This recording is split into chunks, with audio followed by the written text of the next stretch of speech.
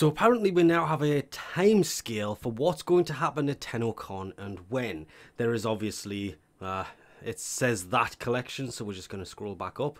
And well, we already know they're going to be doing a giveaway. We now know it's going to be HP sponsored, and well, there's a digital giveaway of a 3-day credit booster, and is that really the Spore? Where it doesn't actually say. Seeding step ephemera. This isn't what I was looking for. They very clearly said timetable as to what will be going on at what time during the day. Obviously, it starts July 16th, 2022. We can take some time from this. Well, the timer's out actually counting down to... No, it's not 10 live. If you tune in from when it starts at 12:30 PM ET, okay, we have our starting time. It's going to start at 12:30 PM ET and go on until 5 PM. If you watch for 30 consecutive minutes, you will get a hold of the Warframe and the Sugatra that goes with it. More importantly, it says it's going to start at 12:30. Now we know when it's going to start. Then, when Tenno Live starts, that is a 2-hour-long event from 5 PM ET till 7 PM ET. If you watch for 30 minutes, you will get Titania Prime. If you take part in the whole in-game, it says in the in-game market starting... Oh, so the Stranger's Hood is actually going to be available from the in-game market.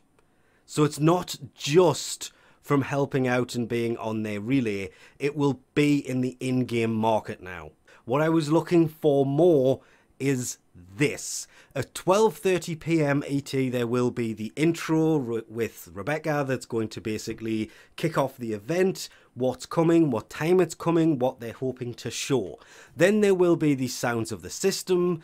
That is usually pretty decent for going into all of the audio effects and the music, especially with New War having just come. That should be pretty interesting. The developers' questions and answers. Yes, if you have any questions about crossplay, 2 PM ET is where you're going to want to be, so you can try and ask them then. Then, at 3 PM ET, the Art of Warframe with special guests. It's literally, they're written down here if you want to read them. That is when the new Prime will be shown.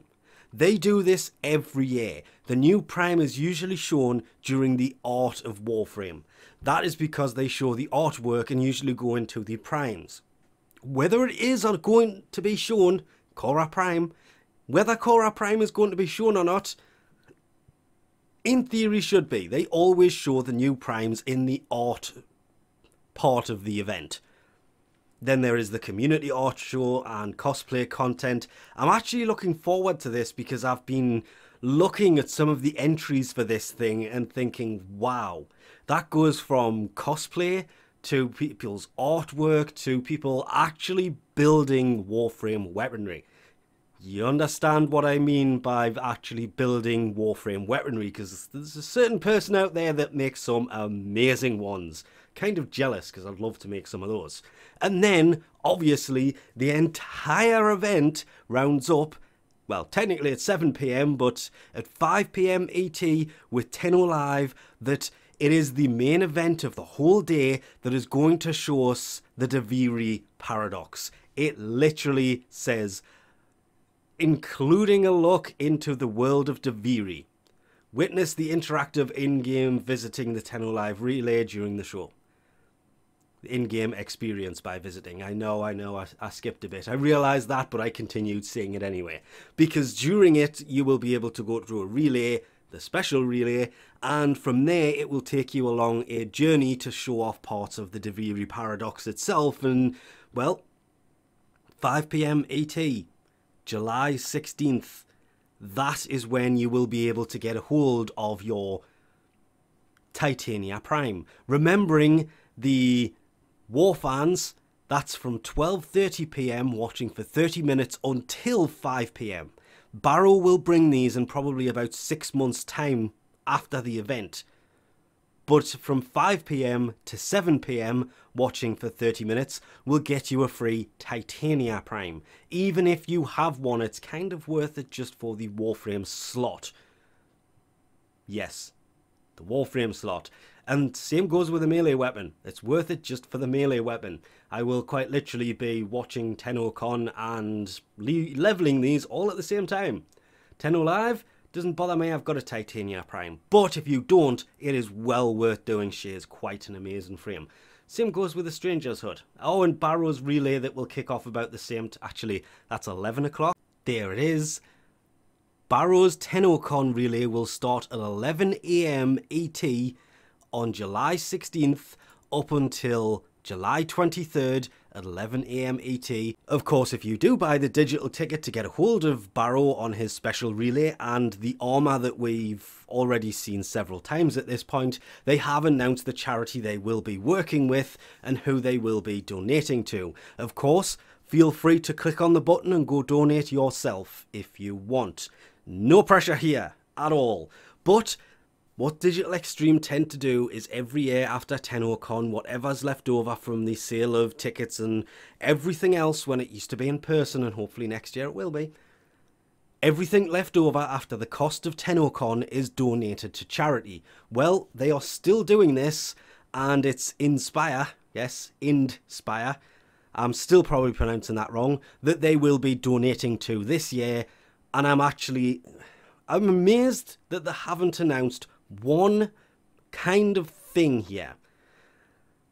I hate myself for doing this. When you go to the worst part of Warframe here and you go to collections, they have in fact changed Tennocon 2021 to say Tennocon 2022. It may be worth having a look here about 12 PM ET to have a look at what the merch is going to be.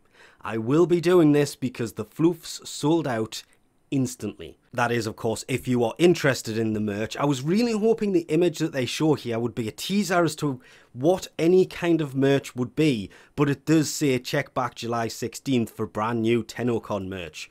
Well, here's hoping it's not a pile of very delayed stuff like it was last year. To be fair, there was a lot of stuff I wanted last year that I wish I'd bought because now postage is completely ridiculous, but we're not going down that rant anymore.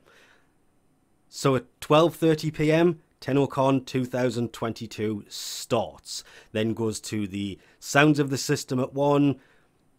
That goes into the music and all the sounds, everything. Then at 2, there's the developer questions and answers. 3, possibly the new Cora Prime being shown. More than likely, even if it's just the weaponry she will be coming with, we already know what it's going to be. She has 2 signature weapons. At least it better be. Or at least the Venari. I'm going to get wrong for pronouncing that wrong. Anyway, something is usually shown there. Then the community art show is going to be interesting with all of the cosplay, the art. I mean, some of the art of Warframe. The community art, I should stick to that one. The community artwork is amazing. There are some very talented people out there.